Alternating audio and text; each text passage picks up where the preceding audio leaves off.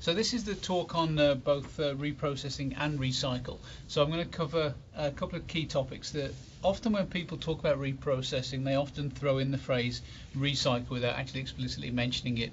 You can reprocess without actually recycling the material that comes from that. So I'm going to touch on both topics just to make sure that we fully understand the totality of the ground we need to cover. So just what I'm going to talk about is I'm going to introduce some of the fuel cycle options. There are multiple out there, and there are several hundred, if not thousands, of options. I'm not going to cover all of them, of course, but I'm going to cover a few of the major fuel cycle options that are being considered today and for the future. I'll then move on to talk about reprocessing, why reprocess in the first place, what's the benefit of that, and also then talk about some of the stages involved in reprocessing.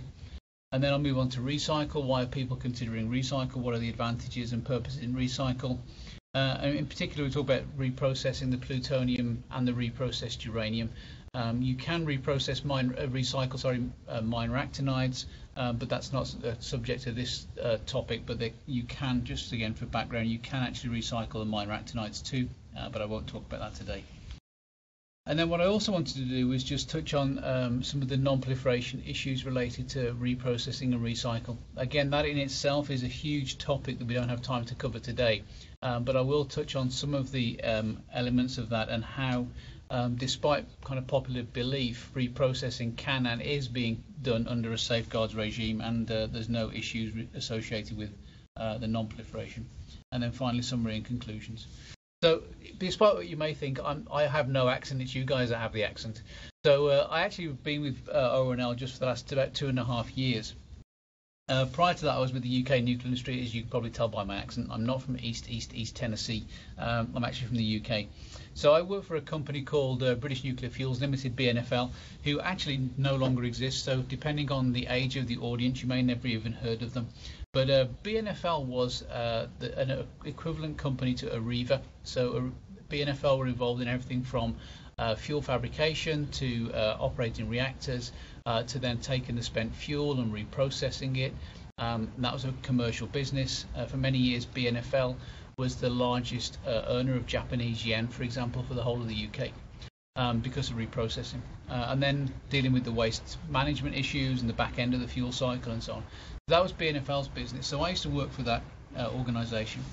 And in fact, my background is not reprocessing or indeed anything to do with the fuel cycle exactly. My real background was reactor analysis, reactor physics, but very quickly I got involved in BNFL's broader business, which was plutonium management. And as part of plutonium management and the potential to put plutonium and recycle that in reactors, which I'll talk about shortly, then suddenly you get involved in much broader aspects of the fuel cycle, including weapons plutonium disposition and so forth. And then I spent a lot of time working my way up till eventually I was part of the UK National Nuclear Laboratory, where I was the technical authority for reactors and fuels, advising the UK government on plutonium, as I mentioned, but also a new nuclear build, advanced fuel cycles, thorium fuel cycles, and a whole range of other things. I also got involved in a whole range of academic lectures and so forth, and I was a Royal Academy of Engineering professor at two of the leading UK universities. But in general, my interest in nuclear are very broad and wide. I'm very fortunate that I've done everything from press my own fuel pellets. I've seen plutonium being fabricated into new fuels. I've seen commercial and fast reactor fuel sheared and reprocessed. I've been very, very fortunate in my career. So hopefully I'll try and explain some of those operations and experience that I've got to you today. Okay, so introduction to the fuel cycles. What are some of the drivers for energy supply? If you just think for a few minutes and put yourself in various people's shoes and look at these different perspectives, whether that may be an operating utility, whether that may be a government, a vendor, whoever it may be, there's a whole range of different things that you need to think about in terms of energy supply. And the classic one everybody would typically think of would of course be the economics. You might look at reducing the capital cost, you want the fuel cycle cost to be lower, and of course overall it has to be affordable, otherwise you wouldn't consider it. So that's one of the drivers for future fuel cycles. Sustainability is becoming ever important. The US is in a very fortunate position that it has a huge supply of natural gas and oil, not so much on uranium, only produce something about 9 or 10% of the world's uranium. But something the US will need to think about in the future, not too distant future, is sustainability and coming up with future energy options, including nuclear, that are sustainable. And I hope we all agree that we need to do more with the resources we have rather than just waste them just simply because we have them at our disposal. Waste management is something that everybody always talks about with nuclear, and quite rightly so, and I'll touch on some of the details later, but some of the drivers for future energy growth from a nuclear perspective are things like repository performance, making sure something like intergenerational equity, it's called, we don't pass on our problems of this generation onto future generations. So dealing with the waste is incredibly important, and how we fix that. Of course, safety is really important, and that includes not only operational safety for the public, but also security and physical protection. And of course, it wouldn't be right to talk about these things without thinking about proliferation resistance. But also, what does that mean, non-proliferation? Well, it means making sure bad guys don't get the materials, but also they don't get the technology that they can misuse, and also the knowledge that they can misuse. We have to protect all of those. And then the final thing we need to think about with energy supply, particularly again for the role of nuclear, is broader than just electricity. And again, this is something other parts of the world are desperately thinking about. For example, if you look at the water demands around the world, and the ability for potable water in Africa, it's a very, very small percentage of people who have the access to clean water.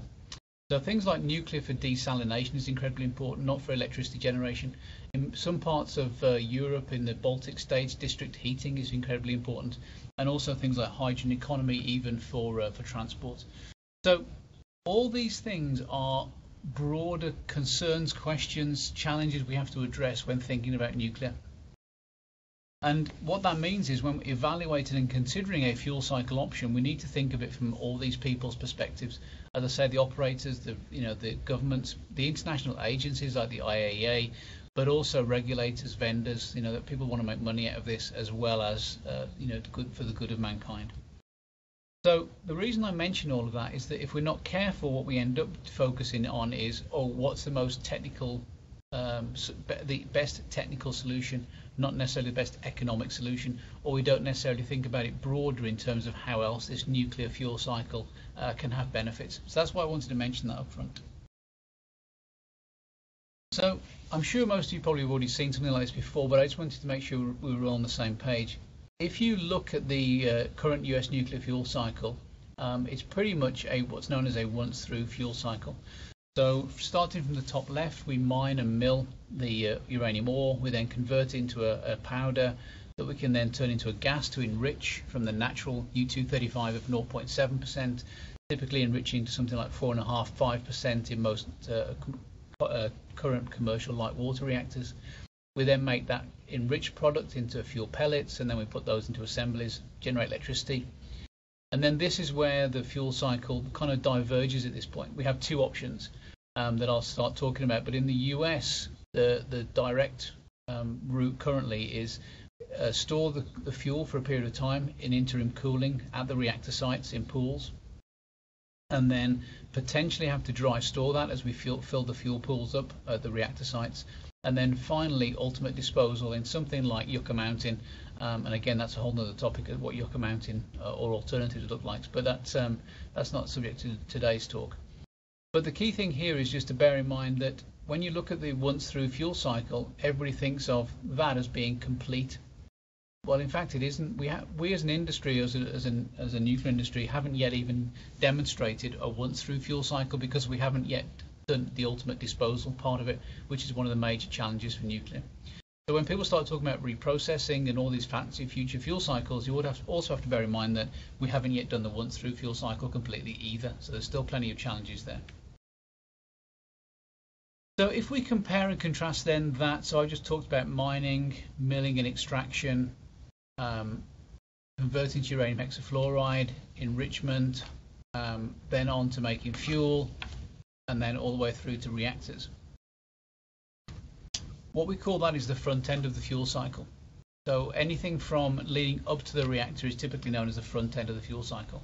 If you have a front end, then of course naturally you have a back end of the fuel cycle, and this is where they said that the options kind of diverge. So what we can do is we can reprocess or we can store indefinitely. And as I just illustrated on the previous slide, the store indefinitely is the current once-through fuel cycle, the US fuel cycle. If we're to reprocess, in Europe, we typically have generated 3 levels of waste streams known as low-level waste, intermediate-level waste, and high-level waste. The classifications aren't so important, but I just wanted to demonstrate there's a whole range of waste streams. And if two of the major byproducts we get from reprocessing, though, which we can do something else with subsequently, i.e. the recycle part of it, is we generate uranium and plutonium from the spent fuel. And typically we can store that, and that's what's been happening, for example, in the UK, has been storing that. But alternatively, we can take that uranium and feed that back into the uranium fuel cycle and re-enrich and so forth. Or we can take the plutonium and make that into what's known as MOX fuel, mixed oxide fuel of plutonium and uranium, and directly put that in through a fuel fabrication process and back into the reactor. So, and those are the stages I'm going to go through in a little more detail, but I think it's worth giving you an idea of what that layout looks like before we start in the details. So, there's a couple of different phrases you sometimes hear with fuel cycle options. Simply put, they're either open or closed is the 2 options. So the open fuel cycle, or the once-through fuel cycle, as I said, is the US. Basically take the uranium ore out of the ground, make it into fuel, put it in a reactor, put it down the hole in the ground. That's known as the once-through or the open fuel cycle. The full recycle option, but this isn't where we are today, this is where you need fast reactors and these fancy future reactors, is we again do the same thing, recover the ore, make the fuel, put into a reactor, but now we then recycle. We separate, first of all, the good stuff and the bad stuff. The bad stuff we don't want, we put it down a hole in the ground in the repository. The good stuff we recycle as fuel. And that's known as the closed fuel cycle. So the open fuel cycle, no recycling or conditioning of the used fuel, which really means low uranium utilization. On the other side, though, the closed fuel cycle is we can multiply reprocess, and as many times as we can, the materials, and also transmutate the actinides, the minor actinides, as I mentioned, is one option, and that's a complete uranium utilization. It's as much as we can possibly do.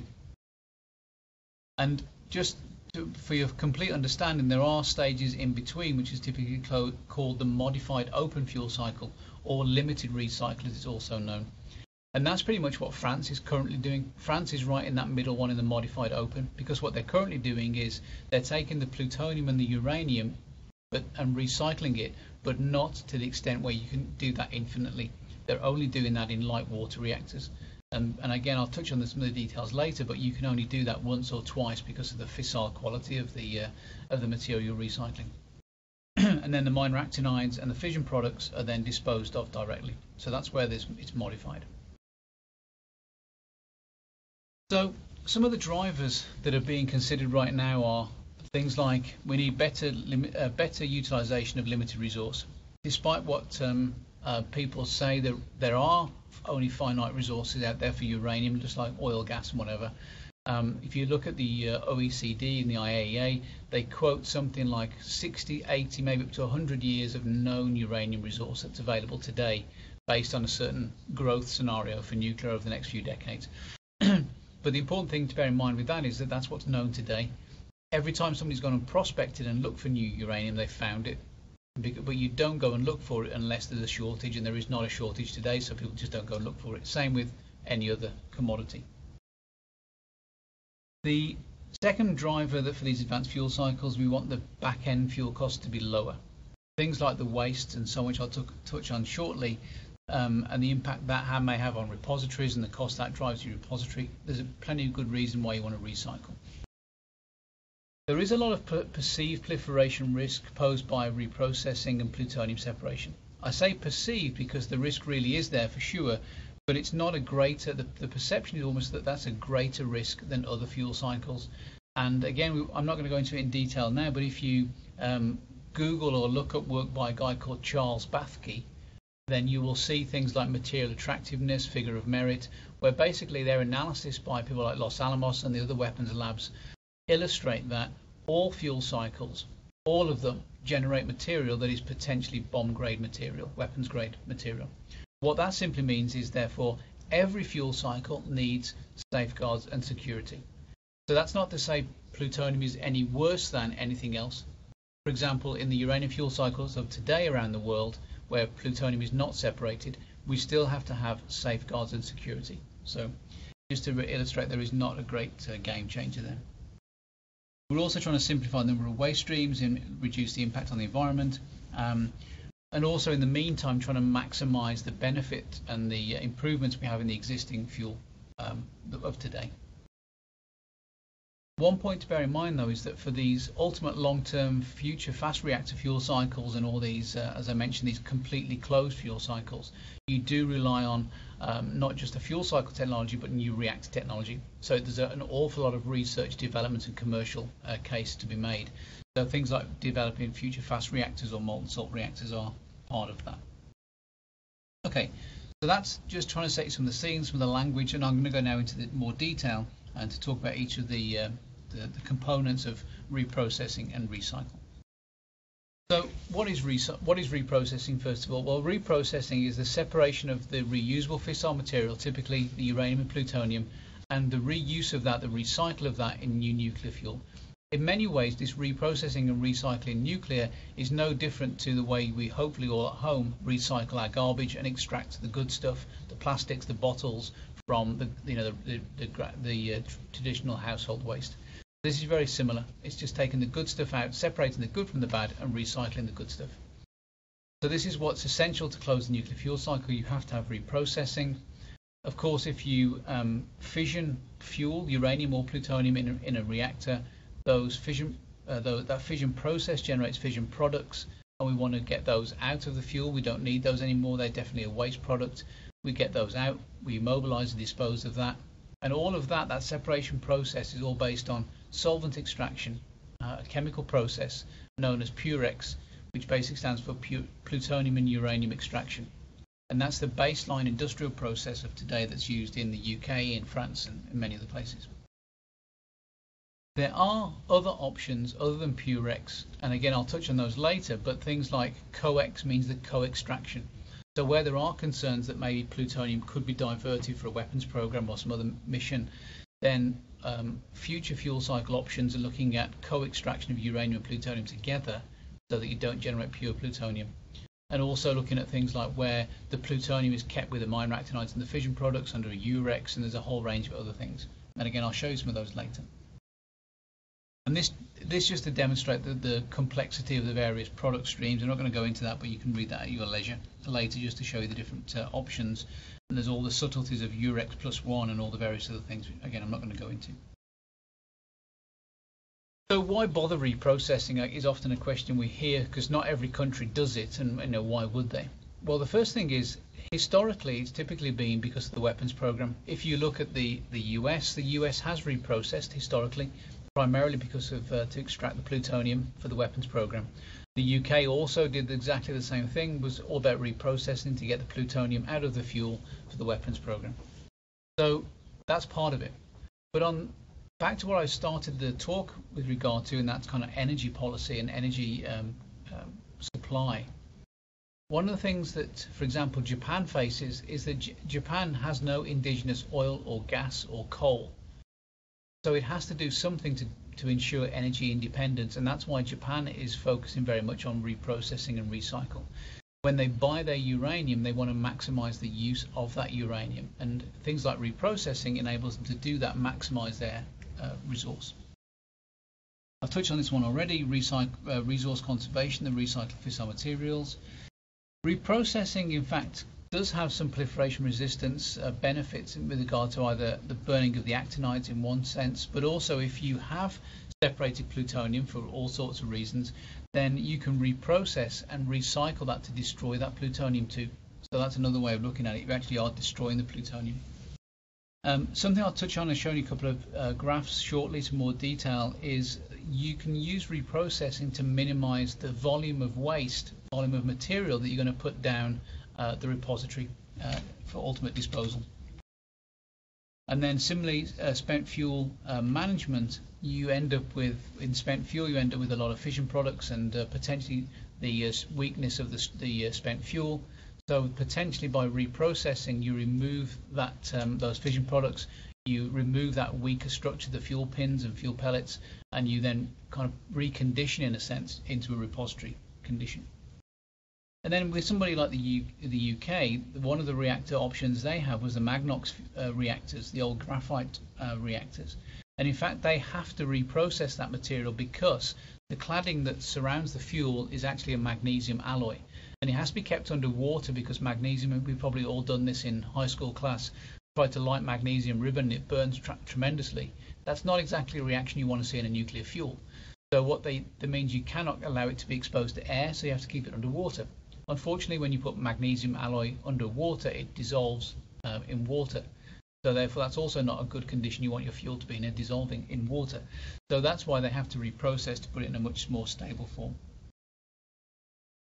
So there's some of the drivers outside of economics. So the obvious one to answer then, well, is reprocessing economic? And the answer is no. Well, yes, but the answer actually is maybe. It depends on so many different things. It's not easy to say for sure. And that's why some countries have gone down that route and others have not, as well as the drivers based on country policy.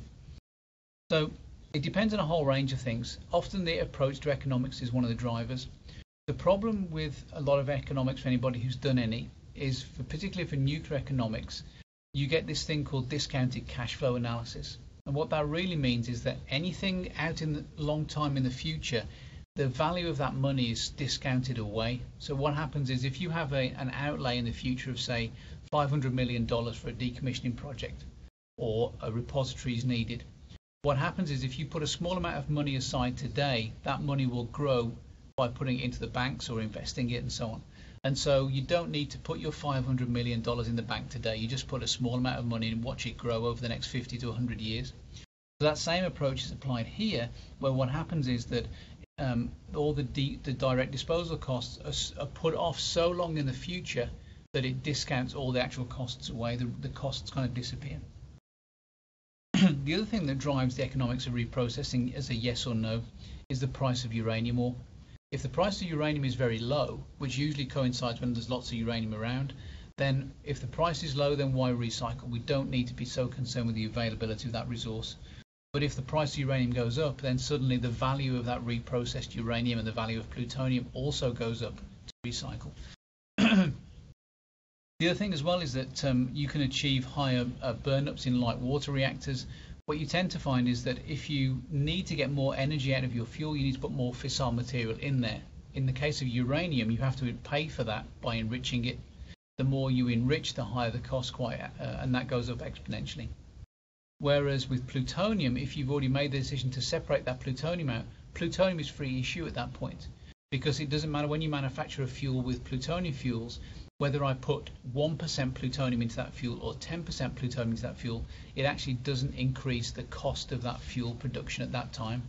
So what it means is I can get more energy out by doing that. Cost of spent fuel, that obviously drives things also. But in general, the cost of the two, keeping irradiated fuel in a repository or the cost of reprocessing, they're comparable. And this is something, again, I'm not going into the details here, but this is some studies from the OECD, and I just updated some figures from 1993. But this just shows and compares the direct disposal on the left with reprocessing on the right. Of course, all the front end of the fuel cycle components are exactly the same. It's only the pieces at the back end, at the top of that histogram, that changes. What you find is that the front end costs dominate. About 80% of the overall fuel cycle cost comes from fuel costs, regardless of which option you choose. And if you look at these two examples, we've got a comparison of about 5.5 mils per kilowatt hour versus 6, as you can see on the left and the right. What the chart on the right takes no account of, though, is that the material that comes from reprocessing the uranium and plutonium, we can recycle and reuse that, and therefore that's an avoided cost of us having to buy more uranium. That's not in that chart. That equates to about 0.3. So when you look at the value overall, they're pretty comparable, within about 10% of each other. And of course, the things on the left can go up or down, the things on the right can go up and down. So within uncertainties, they're pretty much equivalent. So when we talk about reprocessing and recycle, which bits are we talking about recycling and which bits are we talking about throwing away? Well, In fact, more often than not, what's typically been talked about is just reprocessing and recycling the fuel pellets themselves, the actual fissile material and the pieces that are inside the mechanical hardware of fuel. But in fact, here at Oak Ridge, working on a US Department of Energy program, one of the things that's also being looked at is in fact recycling the zircaloy, the actual cladding that's in the fuel and the hardware, and actually recycling the metal as well as the fuel inside those metal components. So that's something else to bear in mind. It's not just necessarily recycle and reprocessing from a material of the fuel. But to me, this is probably one of the key takeaways from the message about the value or purpose of reprocessing versus direct disposal. Just forgetting the chart on the right hand side for now, just concentrate on the one on the left, the by weight pie chart. When we load fuel into a reactor, of course, it's 100% uranium. But when we discharge it after it's 4, 5, 6 years in a reactor, after it's been cooled and so on, what we see on the left hand side is then what the weight fractions are of those various isotopes, so various elements. So uranium still makes up the vast majority. Typically 96% of the 100% is still uranium. Then we've generated about 1% plutonium in that fuel. We've produced other actinides like curiums and so on. But of course what we've done is we've fissioned that uranium, and so we've got fission products, which makes up about 3%. The chart on the right hand side then shows you not what their composition by weight now is, but what the composition by radioactivity is. Now why is that important? Well, it's the radioactivity you can consider either as the dose to an operator, or the dose to the public, or the dose to the repository. Or alternatively, you can look at that as meaning the decay heat, the amount of heat that spent fuel is generating. So what you find is that the vast majority of that material in that spent fuel is actually producing hardly any of the decay heat or radiation in that fuel. It's in fact the majority comes from the fission products. So if you can therefore separate out those fission products, i.e. the very small volume, and concentrate that down, now you've got a much smaller volume to put in your repository, and therefore the demand on the repository is much less. Whereas if you were just to put the whole fuel assembly down there, you're actually filling a lot of volume for very little benefit. And so this is a slightly more complex chart, but if you bear with me, you'll see where this becomes important. Is if you look at the, hopefully you can see the arrow on here, but basically if you look at the total radioactivity, so what we're doing is we're plotting radioactivity on the x-axis, y-axis, sorry, versus time on the x-axis. What you see is that over time, it's actually the plutonium and the decay products that are kind of the long-lived things that stay around for a long while, and therefore they're the ones that are going to have a long-term impact on your repository. So if you can remove those from your fuel, and therefore they're not going in the repository, and you can remove the minor actinides and decay products and do other things with that, what you end up with is, instead of being a 10 to 100,000 year problem, you actually can now reduce this way over to the left hand side, where all you're actually doing by putting concentrating your fission products is you actually now got a 300 year problem, because after about 300 years you're now back to that uranium ore level where you're back to that kind of background level of uranium ore radioactivity. Whereas if you didn't do that, it takes you 100,000 years or more before you get to those background levels. So that's what that graph just shows you. It's kind of showing what I said earlier in a slightly different way.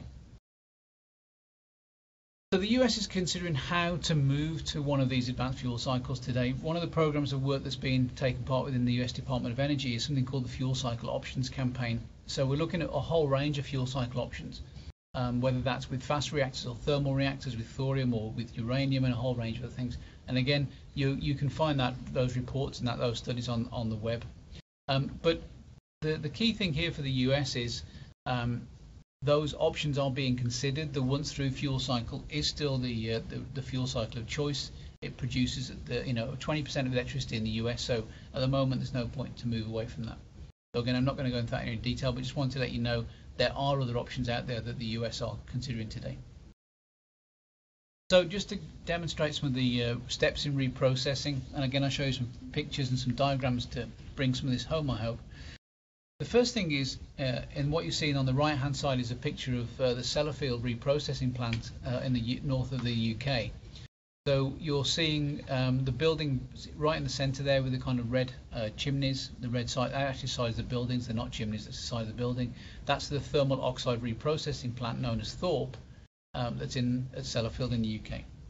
So at the bottom of that picture you see a kind of a square building. That's where the fuel is received and stored. Okay, so that's the first step, is receipt and storage. The second stage after that is what's called the head end process, and I'll show you some pictures and some schematics in a second. So the first step after it's been received, the material has been received and stored, is then to expose the fuel itself, the pellets themselves, from within inside the cladding. So the first thing that has to happen is we have to expose that fuel by shearing it and basically shaking out, removing the fuel from the inside. We then dissolve those fuel pellets in nitric acid. Of course, by doing that, we generate some off gas. We have to treat the off gas, and then we dissolve and treat the solids.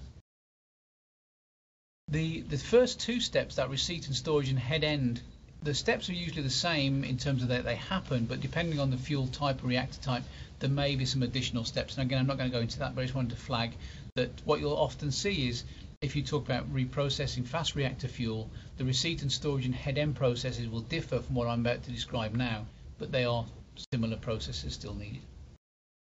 The third stage, after you've received the fuel, you've dissolved, you've chopped it up, is that you now need to chemically separate all those elements that I described. And then once you've separated them, then you need to purify them to put them in a form that can be reused if appropriate. And typically that's done using the Purex process, as I mentioned earlier, using solvent extraction, and that's with chemical separation. But again, just a little marker here, there are alternatives for things like fast reactor fuels, which is known as pyro reprocessing, using something like a molten salt or electro refining. And again, I'm not going to go into that today, but just to flag that there are alternatives. And then once you've gone through all that, then you'll need to store that material for potential future reuse. And the material that you're no longer going to use, you then have to do something with it, like waste treatment. So this is the flow sheet in a little bit more detail, starting from the left-hand side, going through spent fuel assemblies received, and then you cut and shear them, and you see the off-gas kind of goes upwards and so on. I'm not going to go into that in detail, just conscious of time, and I've got some other figures that kind of illustrate that a little bit more. But again, just towards the bottom of that chart, you then see some of the other reprocessing commercial facilities around the world. In France, the UK I've already mentioned, Japan, which is going live kind of imminently almost, and then in Russia. So this is just again to show you kind of some schematics, and I'll show you some photographs in a second of what this thing looks like. But again, just stepping through receipt and storage, just where the fuel is brought in from overseas or from elsewhere, from the reactors, brought into the reprocessing plant. The cask is then loaded into a spent fuel pool. The pool then provides that radiation barrier and the heat barrier. Then the fuel is removed and stored until it's ready for the reprocessing plant, and then that's then lifted up to where it can be sheared, chopped up, and I'm going to show you some photos of that shortly. Then the chemical separation takes place in stage 3 there, then purified, because the uranium goes one way, plutonium another. Then it's it's purified and then stored if necessary, and then the waste products go a different direction. So in terms of dissolving the fuel, as I said, once you've actually chopped the fuel up and you've now exposed those pellets, it's a chemical reaction that's used to dissolve the fuel, and it's typically nitric acid. And when you look at some of the chemical processing that's involved in reprocessing, you realize just how difficult this whole process actually is. You've got something like 7.5 molar nitric acid used at typically up to 100 degrees centigrade in a very, very, very strong radiation field. So all of this is done behind tremendous shielding, and so when you start thinking about the heat, the dose, the chemical interactions, there's an awful lot to take into account from a safety perspective. There's also potential risk of that material being concentrated and going critical, so they actually do things like put gadolinium poisons in there to prevent the risk of criticality. And in fact, for other reprocessing options, for example, like the thorium fuel cycle as well, there are other chemical reagents that may come into play, something as strong as hydrofluoric acid, which is particularly corrosive. So you can you can particularly again see that some of the challenges that you can face in a reprocessing facility. So the way this actually works is, and again, it's easier for me to show you in a diagram, but how this whole chemical process works, it's a liquid-liquid extraction process where you've got two phases, and those two phases being immiscible, it's that then the material after kind of gets transferred across from one phase to the other phase. towards the solute, the material that we want. And again, I show that in a picture in the schematic. It's much easier to see. But the first thing is that we first of all separate the uranium and plutonium material from the fission products and the minor actinides, so they go one side, one way, and you'll see that in a second. And then once we've done that, we've got these two kind of bulk materials. We're then able to concentrate on the separation of the uranium and plutonium from each other in a next stage of the process. So again, the easiest way to see that is in this process here. So at the bottom we've got the aqueous solution. You've got that nitric acid and all that other, and the fission products and the uranium and the plutonium and the minor actinides all mixed together, and then you add to it an organic solvent on top, something like tributyl phosphate and odorless kerosene are the two typical chemicals that are involved in this. And what then happens is by then those two being mixed, you get this this solvent extraction process where the material that you want, the uranium and the plutonium, is drawn across into the upper phase, therefore leaving the fission products and the other materials behind in the lower half. So that's what you're seeing again here. Just again to reiterate, the extraction in TBPOK, where the uranium and plutonium goes one way, the fission products go another. Then what you can then do is then change the acidity of that separation material. You can then have the uranium go in one direction, the plutonium drops out of that, and then you can purify. And again, I'm not going to go into the details, but you can just hopefully see the various stages. But this is what I just wanted to show you, some of the pictures inside of one of the reprocessing plants. This is the Thorpe reprocessing plant in the UK. So this is what's known as the shear cave, and hopefully you can see on the right hand side what appears to be a kind of a V-shaped kind of guttering that goes off into the distance. So what happens is the fuel assembly is brought up from the spent fuel pools down below, brought up and then lowered into that V-shaped gutter. And that holds the fuel assembly in place for it to then turn to then face the shearing blade.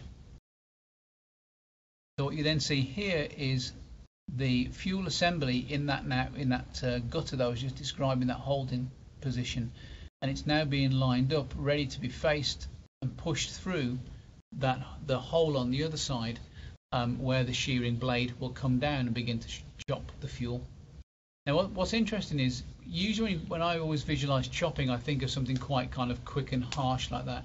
But if you think this is in fact is more like a knife through butter. It's more like where it's a continuous pressure being applied to slice through the fuel. It's not a big chopping mechanism. And what you see just about, I hope, in the photograph on the right hand side, you hopefully can just about make out a fuel assembly here, and that's the blade coming down to begin to chop the fuel. So at the top of this chute up here is where that fuel is being chopped into typically 1 to 2 inch pieces, and so that will then fall down from the above down into the collection basket at the bottom, and that's where the dissolver is waiting. And the dissolver, just to illustrate, is almost like basically a stainless steel basket of which that's immersed then in the nitric acid. And so when that's loaded into nitric acid, the material, the fuel, is dissolved and comes away from the cladding pieces, the elements, the hulls as they're called. Excuse me. And then that's dissolved up, and then when you lift out the basket, the hulls, the cladding is left behind in the basket, and in the liquor that's behind then is your uranium, plutonium, minor actinides, fission products that are all dissolved. So once you've then taken your plutonium and uranium in one direction, you've cleaned those, you're going to purify those for future use. You've then got all the other material that you no longer need. Things like the minor actinides and the fission products that you then vitrify in a glass. You basically mix them with a liquid glass, and that will then be put into a container, sealed up and then decontaminated, and then down. That's the material that eventually goes down into the repository rather than the full fuel assembly, this new dissolved up set of material.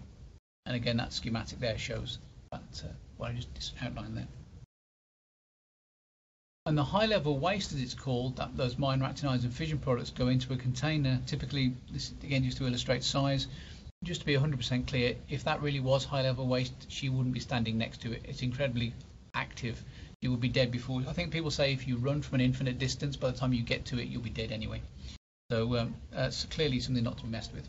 But what's interesting though is that if you look at the picture on the right hand side, that's actually the high level waste store at Sellafield. And I've actually stood on top of that on 2 or 3 occasions during my career. That below your feet there is those canisters stored on top of each other. I'll show you a picture in a second. And again, but the radiation field, because of concrete barriers and so on, are perfectly fine. You can stand on top of that area. So here is a schematic of what you've just seen. So this is the level where those people were standing up here on the top in the plant area, and then below them are those individual canisters that I just showed, and they're stacked on top of each other as shown on the right hand side, and that's just natural air circulation is used. And at Sellafield there's something like 50 years of high level waste sitting there from not only UK reprocessing but from reprocessing around the world. So the spent fuel volumes are incredibly small. The estimates is, and you can do the calculation yourself, but the estimates are that if all of your electricity energy demands came from nuclear, the amount of high level waste that you would generate in your own personal lifetime would fit inside a small paint canister. So that's why it's such a small amount of volume. But as I mentioned, there are other wastes that come from nuclear, and so there are other processes needed to deal with the other wastes, whether that's decommissioning wastes, the intermediate level waste, which are these hulls, these material and mechanical pieces, and they're typically just overpacked with a cement or a grout, and then again will be sent for ultimate disposal.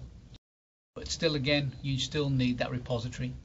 And one thing I'll underline at this point is it doesn't matter whether you are going through for a once through fuel cycle or a reprocessing fuel cycle or the ultimate best ever fuel cycle you can think of, you will always need a repository. The only difference is how big that repository will be needed. So that's a kind of introduction to the reprocessing side. So I'm going to talk about the recycling side. Typically, I think I've touched on most of these already, but why recycle? Because we want to get the fissile material. And this really harps back to the 1970s and the oil crisis. There was a big push for nuclear and big push for nuclear, and therefore a concern about demand on uranium ore. And so the concern then was, well, how are we going to address that? And fast reactors and recycle was the main driving force towards that. And despite the oil crisis never quite coming to fruition as everybody expected or feared it would do, several countries did start out on that route: Belgium, France, Germany, etc. And so they are now looking at, or actually are doing, particularly in those countries, have looked at and are recycling their plutonium from that interim kind of reprocessing stages. They're reprocessing and recycling that plutonium in existing reactors. So that's that modified open fuel cycle, limited recycle state that I mentioned earlier. And again, the UK has something like 100 plus tons of separated plutonium, with nothing currently planned apart from hopefully they'll put it in future reactors. Important point to note here though is that if you only recycle the plutonium and the reprocessed uranium in light water reactors, you will only see about a 20 to 25% improvement in your ore savings. To get that huge, tremendous improvement, you really do need to go for full multiple recycling fast reactors. So that's why that isn't quite getting to the full potential. The other thing just to bear in mind is that on the current uranium markets, the reprocessed uranium can be economically competitive with buying uranium ore fresh. So again, in France, there's a lot of that's already going on. They are recycling not only their plutonium but also their reprocessed uranium. The thing is though, not all plutonium is created equal. So you often hear people talk about weapons grade plutonium or bomb grade plutonium or civil grade plutonium and all these other things. And it is different, and just want to give you a very quick explanation as to why it is different. So plutonium is generated in a reactor. It's the only place it's generated. It's not natural, and it's captured. It's produced by a uranium-238 neutron capture. So uranium-238 captures a neutron, becomes a Neptune-239, decays to plutonium-239, 238, sorry, and then it can go up through that chain, and it can capture the 238, 239, Plu-240, 241, 242, and so on. So the chance of that happening, the chance of that neutron being captured in that U-238, is very much dependent on the reactor environment that it's in. And it also depends on how long the fuel is in the reactor for, because the longer it's in, the more chance of capturing a neutron, and therefore the more plutonium is produced. But if you leave it in too long, then that plutonium begins to fission, and then the plutonium composition turns over. And also, depending on the initial enrichment, is it natural or enriched fuel that you originally put into that reactor, that also affects it, because you've got different amounts of U-238. And the relevant abundance of all those plutonium isotopes is what's known as the plutonium vector. And the combination of the Plut-239 and Plut-241, which are the fissile isotopes, whereas all the even isotopes are neutron absorbers, that affects the plutonium quality. The quality is governed by how much fissile material we have. So just to illustrate that, if you look at weapons grade plutonium, it's pretty much all plutonium-239. And again, all this material that's in this talk, including this slide, is unclassified, so don't worry about any information in there. I should have underlined that at the beginning. So the other thing as well is the weapons grade plutonium majority is Plut-239. If you look at the Magnox fuel in the UK, you look at, again, quite a good fissile material, because that used to be the source of the UK's plutonium for their bomb program. So again, it's a nice reactor that generates plutonium. And also then you see how though commercial reactors like the pressurized water reactor or the advanced gas cooled reactor, they notably affect the fissile quality, the 239 plus 241.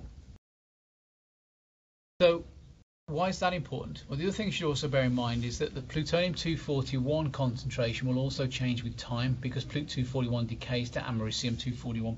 And americium-241 is no longer fissile, so you actually over time lose your fissile quality. And also the americium-241, unfortunately, is also a neutron absorber. So over time, if you've made a strategic decision to separate plutonium to reuse, it actually makes more sense to use it earlier, because you're going to be losing your fissile material over time. And unfortunately, the americium-241 is also a dose consideration, a dose issue. And so again, if you're not careful, you're going to end up with a situation that you can't actually use it any longer in your fuel fabrication plant.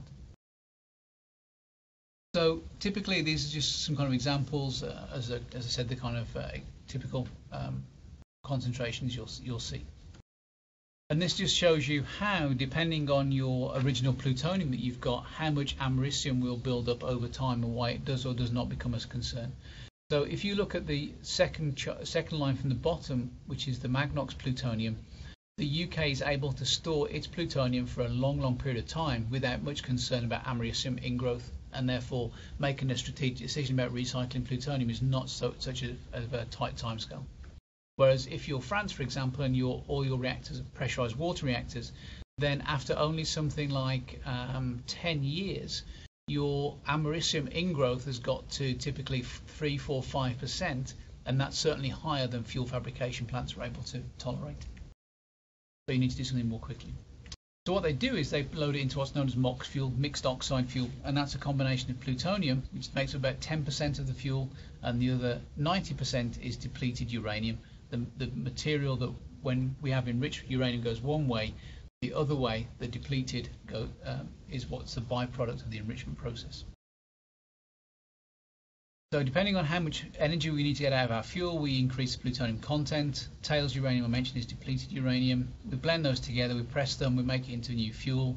And again, I'm not going into the details. Again, just conscious of the time. But you just have to be careful with this plutonium as well, because it's also now with plutonium, they're heat generators. So you have to be a little bit careful in terms of the fabrication process and so on. But the key point here really is that if you were to look at a fuel design, a fuel element that had plutonium fuel in it, MOX fuel in it, versus one that had uranium only in it, you couldn't tell any difference. They're actually identical mechanically. The only difference is, though, in a MOX fuel fabrication plant, because of the dose from the americium, because of the dose and the heat from the plutonium, you need to make sure the shielding in place. Glove boxes become incredibly important. There's a lot of automation in them, less hands-on operations compared with the uranium facility. And all of that, plus all the additional security that's necessary and so forth, makes, in fact, MOX fuel very much more expensive than uranium fuel. And that's why, again, it doesn't seem to make sense today to go forward with the MOX fuel as on a commercial basis, unless you've already decided to separate out for a different reason, back to the things I said earlier. So again, this unfortunately is an old slide, because the Sellafield MOX plant is actually now closed. The UK government decided to close the facility, but on the photograph on the right hand side, the red and black building on the right hand side is the end of the chemical separations plant in Thorpe that I showed you the photograph earlier. And the building that comes out to the left is the Sellafield MOX plant. So the MOX fuel fabrication plant is almost, inextricably linked to the reprocessing business, because the product that comes out of the reprocessing is plutonium, and that's the feed material straight into your fuel. So this is, again, I'm not going to go into the details, but just to demonstrate the process is you mix the uranium and the plutonium together, you kind of mill it together, and then you add pore formers and you produce pellets. And again, this is just to show you some photographs of what these things look like. And again, I'm not going to spend time on this because, again, it's just some photographs to illustrate. But again, for those people who may not have seen what fuel pellets look like, it's pictures of fuel pellets being pressed.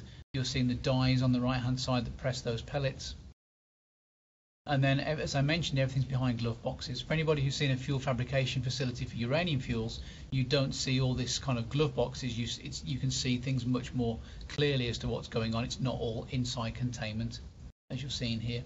So again, you can see how much more the operations become difficult because of all the manual detachment that's needed. You need either remote handling or inside glove boxes and so on. So things like maintenance become very difficult on these things. But once it's inside a fuel assembly, as I said, there's no difference. And in fact, more often than not, you can handle that. Apart from it's a little bit, you'll feel it's a little bit warmer on the outside just because of the plutonium decay. The guy on the right-hand side is wearing gloves. Just to be clear, he's wearing gloves not because of concern about contaminating himself. It's concern about him contaminating the fuel assembly. Because what we don't want to do is people to leave greasy fingerprints all over a fuel assembly. It's going to go into a reactor because that can affect the reactor performance. So it's actually protect the fuel assembly, not him. Again, I'm not going to go into the details because this is more my background in reactor physics. That's why I threw these in there, because I find it quite interesting. But really the important thing is that MOX does actually have an impact on the reactor operations. It's not something that you can just load into a reactor without any consideration. You have to do new safety analysis. There are limitations on what you can do. And the reason being, unfortunately, is that plutonium preferentially absorbs neutrons. So you've just fissioned uranium and plutonium. You've generated these neutrons that you want. But unfortunately, the plutonium itself preferentially absorbs those neutrons that you may need other materials, such as the control rods and the shutdown systems of the reactor, to utilize those neutrons. So unfortunately, what it means is they reduce the absorbing worth of control rods, of the coolants, of the burnable poisons, and so on. And again, I'm not going to go into this detail. This is just for your broader knowledge in a sense. But also things like how you control the reactor using delayed neutrons, they're affected because the number of delayed neutrons is reduced. You can mitigate some of the effects. You can do things in reactor operations. You can do things in your safety analysis. You can put in extra systems, control systems. But generally what people do is they just simply limit the fraction of MOX fuel that's allowed in the reactor. So normally it will be 100% of the reactor is uranium fuels, of course, but it tends to be we don't load 100% of the reactor as MOX fuel. If you look in France and other places, typically 1/3 of the reactor is loaded as MOX fuel and 2/3 as uranium fuels. Again, the details aren't so important, but the fuel performance itself is also affected by the presence of plutonium. And again, I'm not going to go into the details. But the key takeaway again from all of this is that generally MOX fuel A costs more and B has an operational impact on the performance of your reactor that you have to mitigate against by a range of things that I've listed here. So that's the takeaway from this really, is it's not quite just as simple as you using uranium fuel. And again, I'm not going to go into the detail, but the manufacturing process is much more complex, because usually in a uranium fuel assembly, certainly for a PWR, we only have one enrichment. So what it means is you can manufacture all of your fuel rods exactly the same enrichment, same pellets, same everything. But unfortunately with MOX fuel, that's not the case. Because of the MOX and uranium kind of cohabiting in a reactor, you have to have a much more complicated plutonium distribution in your fuel. So again, I'm not going to go into that, but this is just to illustrate the differences for PWRs and BWR fuel assemblies. The one thing I would say though is that the plutonium and therefore the MOX fuel does have a much higher spontaneous fission neutron output than uranium, and because of that has a much higher decay heat. And because of all the decay heat considerations, what you end up with is something like a factor of 3 or 4 more heat in a MOX fuel assembly than in the uranium fuel assembly. So that has significant implications on the spent fuel pools at the reactor, but also on your repository performance if you are considering putting MOX fuel in your repository. So again, there are spent fuel issues to be concerned with. I've already touched on this before, so I won't spend time on this, but just to reiterate, MOX is much more expensive than uranium, typically 2, 3 or 4 times. But what if you've decided you want to go ahead with recycle for a whole range of other reasons, and plutonium is free issue once it's separated, it does give you the benefit because it's free. You can kind of load more and more and get more energy out of your fuel. Also, the price of plutonium is insensitive to the price of uranium ore. So if you are sitting on a stockpile of plutonium like the UK and France, what it means is that if suddenly there's a huge dash to uranium and ore prices for uranium spike, which they have done in the past, you can kind of offset those costs with a bit of a strategic reserve by reusing your plutonium or indeed your reprocessed uranium. And again, overall, as mentioned about reducing the volume of on the repository and so on, and the impact there. You can also reprocess the uranium. There's a lot of uranium around different parts of the world, and again, this is just to illustrate from a report from the Nuclear Decommissioning Authority, the NDA. There's a range of tails uranium, depleted uranium, reprocessed uranium, and again, the isotopics that you see in all of that fuel in that reprocessed uranium depends on a range of factors, exactly the same factors as the plutonium isotopics. And again, just an illustrative example, if you look at the uranium composition of the reprocessed uranium, typically it's dominated by U-235 is left about 0.9%. You started with about 4 or 5 when you first put the fuel in the reactor. It's now fissioned and depleted down to about 0.9, but you've also produced the other uranium isotopes. It really doesn't have a huge effect on the reactor itself, so that's quite useful, but you do have to be careful because the 234 and 236 actually absorb neutrons. They don't contribute to the fission, so you need to over-enrich the U-235 to compensate for that extra. And the other thing, this becomes of interest to the thorium fuel cycle also, is that the U-232 byproduct that comes from this has a quite a significant daughter product, thallium-208, that has a very high gamma dose, like 2.6 MeV gamma. And so what that means is if you're considering recycling uranium, you then need to think about the shielding implications on your fuel fabrication plants. And that effect increases with time because over time you'll grow in more U-232. And also what it means is now that your enrichment plant and all of your standard uranium fuel cycle plants also have now been contaminated with these materials. So you can recycle, it's known as enriched reprocessed uranium once you re-enrich it into a new product. There are other options to maybe use that material down blending HEU from surplus weapons program. And in fact, there's a program of work currently going on with Canada and also in South Korea, where they're using the reprocessed uranium from light water reactors and are able to load that directly into a CANDU reactor, because CANDU reactors don't need enrichment, they just need a natural background, 0.7% U-235. Again, not going to talk about this is just to illustrate some of the points I've already made about the additional costs and the violation of limits and so on, so I'm not going to go into this, it's probably a bit more too detailed than you need. So just to come back to the reprocessing and kind of cover this from a non-proliferation and safeguards perspective, there are a whole range of obviously concerns with non-proliferation and safeguards. Usually it's about material attractiveness, so that's one we kind of focus on. But you have to bear in mind that if you look at the reprocessed uranium that comes from recycling, as I said, the U-235 content now is very low, typically 1% or less of U-235. And you need isotope separation, re-enrichment to take that any further. However, with the plutonium that comes from that, typically you've got about 50 to 80% fissile. And again, if you look at Chuck Bathke's work on the figure of merit and the material attractiveness, he demonstrates that that material, that plutonium quality, is still sufficient for a weapon, still weaponizable, has material attractiveness. There are smaller scale operations other than commercial reprocessing that can be used to isolate just a few significant quantities. And again, they're more likely to be used than commercial reprocessing plants. And again, that's just something to bear in mind. There's often a big difference between research programs that are going on around the world and significant commercial reprocessing plants.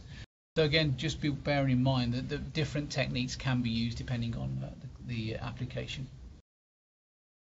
But the conclusion from all the studies, and this Chuck Bathke one I keep alluding to, is that really plutonium has no intrinsic safeguards. Because plutonium is plutonium, it can be used in a weapon. You therefore do need to have safeguards. But because you've got plutonium in all of the fuel cycles, irrespective if you're separating it or not, you still need safeguards. You still need safeguards and security for every single fuel cycle. And again, guns, guards, gates, and all the other things that go along with that. And as I said, since all recycled fuel cycles and all fuel cycles end up with some form of separated fissile material, then it holds true for all fuel cycles. You need safeguards in all fuel cycles, regardless of whether you reprocess or not. Just going back to what I said before, there are a range of options though where people don't want to, for a variety of reasons, safeguards reasons and so forth. They do not want people to have separated plutonium. So there are technologies to try and keep those together. And again, that's just to reiterate what I said earlier, just coming back to that kind of full circle, that these are some of those advanced techniques. But there is this concept called safeguards by design. So in a sense, the chemical processing is a safeguards by design by not separating materials into different streams and trying to keep everything together. There is also a safeguards by design in this context where if all of the processes where you could separate out and divert material, if all of those processes are kept in one facility, so that's everything from the time the spent fuel arrives to the time you shear and then separate all the material and then make new fuel, if all of that is inside one controlled area, then literally from a safeguards perspective, all you need to be monitoring is how many spent fuel assemblies come in and how many fresh new assemblies go out, and monitoring positions through all of that then minimize the opportunity for diversion of that material. And that's what you just see here, this idea of co-location and integration of the separation streams and also the new fuel assemblies. So again, fissile material entry removal in the form of is large and heavy fuel assemblies, so it's kind of easy to account for, and B, it's hard to divert those large assemblies. And then as long as you are continually monitoring and surveying the wastes and the personnel exiting the recycle plant, then it's easy for you to make sure that nothing's being diverted. And then also you don't have fully separated plutonium, so all of these potential risk elements you're avoiding by safeguards by design, building that into the flow sheet that you start with. So to conclude, just a brief summary and conclusion. Despite what people may think, the US once-through fuel cycle is not the only option. There are many other options out there. As I mentioned, many countries around the world, such as France, UK, South Korea, Japan, Germany, Belgium, many others, are doing other fuel cycles that involve separation, reprocessing, and then recycle. Not everybody has taken that all the way through to ultimate recycle in fast reactors, but that's the avenue, the direction that many people are going, including indeed the US, as I mentioned, looking at future fuel cycle options. But again, people often point to these advanced fuel cycles and say, well, you're not able to demonstrate them. And that's true. And in fact, unfortunately, we're not yet able to also demonstrate the once-through fuel cycle because we haven't actually put any spent fuel in a repository. The closest people are Sweden and Finland are getting pretty close to doing that, but they're still not quite there yet. Something that I just wanted to mention in wrap-up is that often people think that the US has a moratorium and is a ban on reprocessing because of the Carter administration back in the 70s. But that's actually not true. That did happen, but in fact in 81 Reagan lifted that moratorium, and so reprocessing is actually not banned in the US. It's something that people either don't care to realize or don't follow the history and read that part, but basically reprocessing is not banned in the US. It just makes absolutely no commercial sense. That's the main reason. So the other thing as well is back to the Carter administration, though, the idea was that if the US leads by example and doesn't reprocess, then nobody else in the world will reprocess. But as my list there suggests, that didn't work out quite as expected, because despite the US not reprocessing, many other countries did reprocess, and they are continuing to reprocess. And added to that list is China, India, South Korea, and that list is probably going to grow.